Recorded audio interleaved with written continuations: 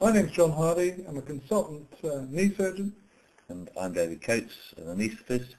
John, this was a patient who'd seen other surgeons and was told there's nothing wrong with his knee because the MRI scan had been normal. Yes, in fact he had medial plica syndrome causing impingement between the kneecap and the trochlea. What are you looking at doing there? What's that? Well, I've just tried to remove part of the Suprapatella Plica with a shaver. It's really difficult to do it with a shaver. If you use this, which is radio frequency, you can very accurately and easily release that Suprapatella Plica.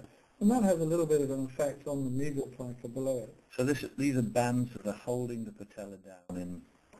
They probably increase the pressure at the patellofemoral joint, because a lot of the patients say when you do this release, wow, my knee feels so much freer now.